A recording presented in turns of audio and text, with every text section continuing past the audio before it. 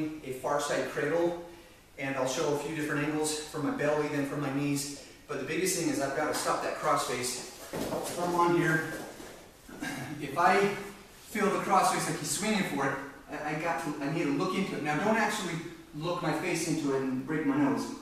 I lean my head into it here, and I keep this back in the way.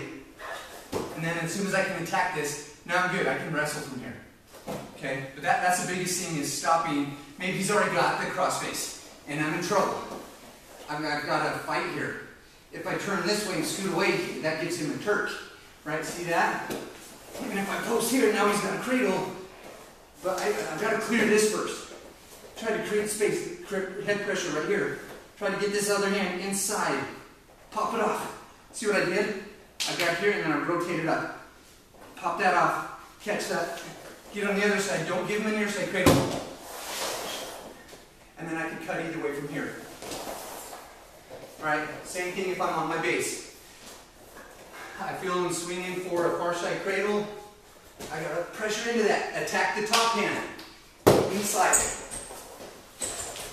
And stand up. I can either go that way, or get here. Maybe I switch it to this side block, and I'm out here. Now if I'm already beat, he's got me in a cradle, and he takes me over. I can take this foot and help it. Make sure it's on this side. So this leg is helping this one extend and kick straight as I'm attacking the hands, and try to keep your shoulders off the mat.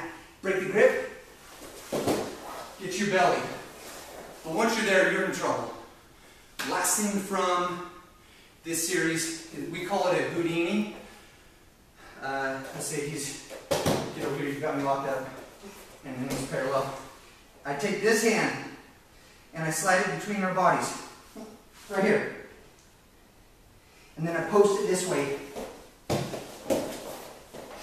And I'm aiming to redirect this way a little bit.